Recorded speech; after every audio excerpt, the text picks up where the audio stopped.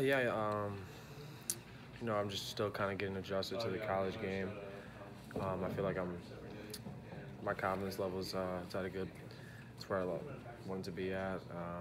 Just continuing to try to make plays and just playing my game. And my teammates are just they just tell me like, just keep doing what you're doing, keep playing, keep doing what you do.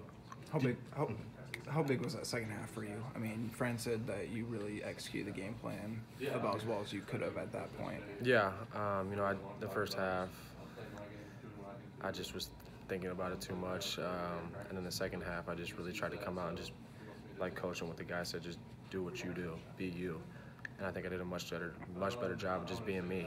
And that's what I want to continue to take on it this season, just doing what I do, following the game plan and playing my game.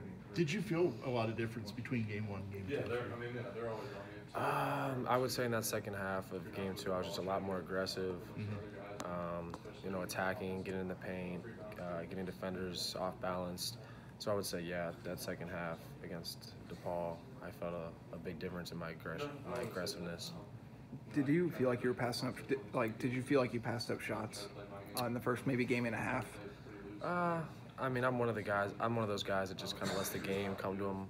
But looking back, there were definitely some opportunities where I could have been more aggressive, not to score, but even to just get in the lane and bring the bigs up and create easier opportunities for Luka down low, or a driving kick opportunity for Joe in the corner for an open three to get him going.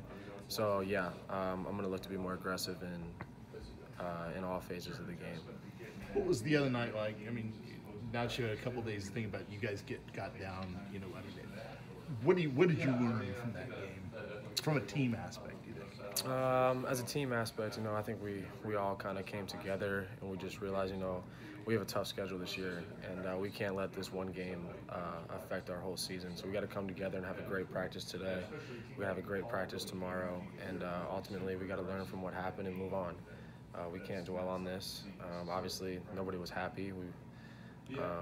But sometimes these kind of games are good to move on and learn from, and can kind of change the direction of your season.